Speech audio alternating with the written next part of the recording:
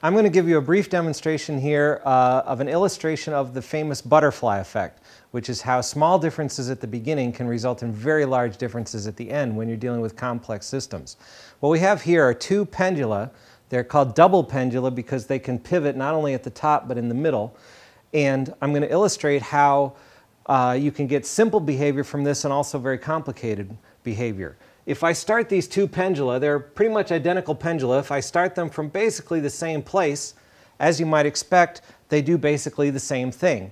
If I want to predict what they're going to do in the future based on where I started them, you can tell they're both on the right, left, right, left, right, left. They're both doing about the same thing. However, if I start them out up here, again, I'm starting them from basically the same place, but when I let go, you can see that very quickly they're now doing completely different things.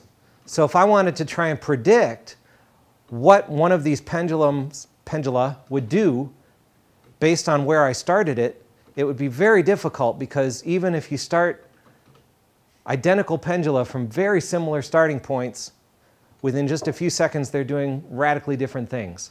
So the butterfly represents the slight difference in where they started, and the hurricane represents the fact that they're doing very different things later on. So it's not that the butterfly causes the hurricane, it's that the butterfly and the hurricane represent small differences at the beginning and big differences at the end.